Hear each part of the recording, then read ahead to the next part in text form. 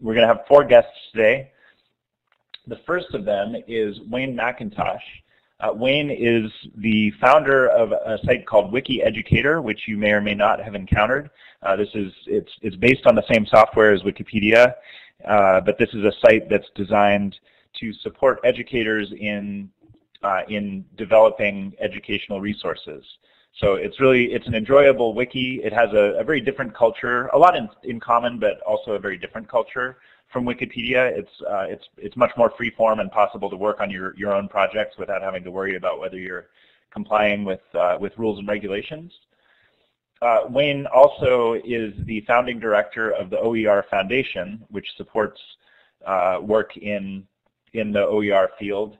And I believe, current biggest project is the OER University, which is an effort to develop curriculum and work with established universities around the world that will support the teaching of open educational resources and practices. So Wayne, I hope you have some interesting thoughts to share about some Wikipedia articles or some background about how your work connects with Wikipedia. So take it away. As Pete said, my day job is working for the Open Education Resource Foundation, which is an independent non-profit entity which provides networking, leadership, and support to education institutions around the world to achieve their strategic objectives using open education approaches.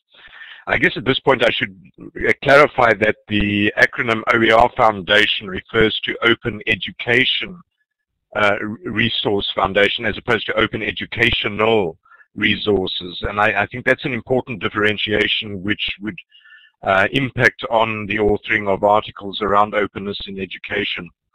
We use the concept of open education as an umbrella term, which encompasses, multiple dimensions of openness, including OERs, open educational resources, open education practices, open policy, open source.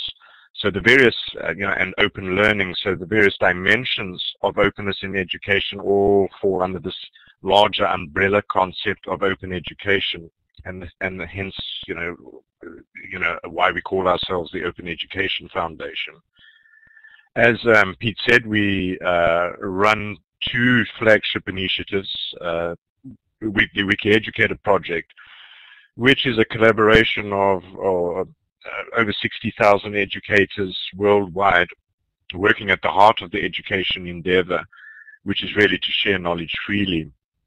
And as Pete mentioned, our community has a slightly different culture to Wikipedia. It's a more senior audience. 72% of our members are either teachers, educators, or trainers working in the formal education sector. Our average age, about half of our participants are over 45 years old, which was actually quite surprising to us when we started the project. As we were expecting the web geeks, so to speak, to be participating in the project, but the project really just reflects the age demographic of the formal teaching profession. Our other initiative, of course, is the OER University collaboration, which is an innovation partnership of universities, colleges, and polytechnics from all continents who are using OER or developing courses based entirely on OER to provide free learning opportunities for all students worldwide.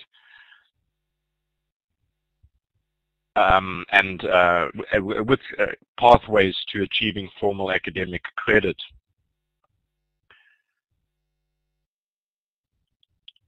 So basically how the system will work is we'll be building courses entirely on using OERs, and learners from wherever they are in the world will be able to study for free.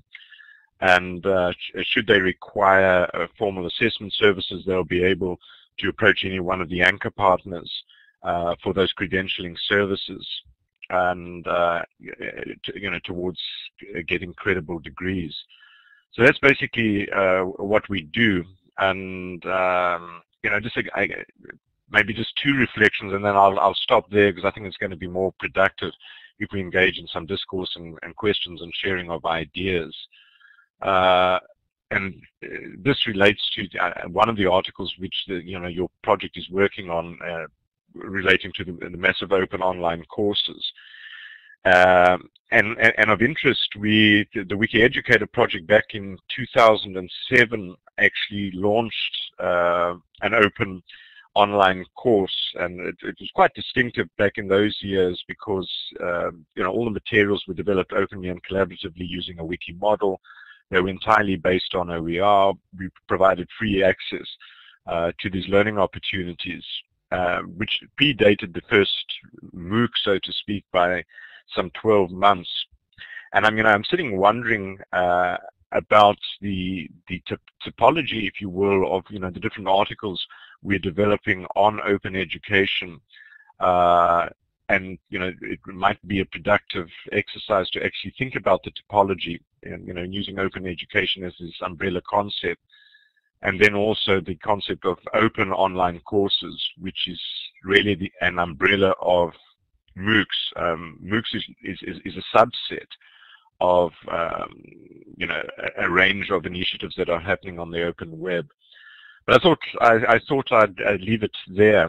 And hopefully if there are any questions, and it would be great to share some ideas.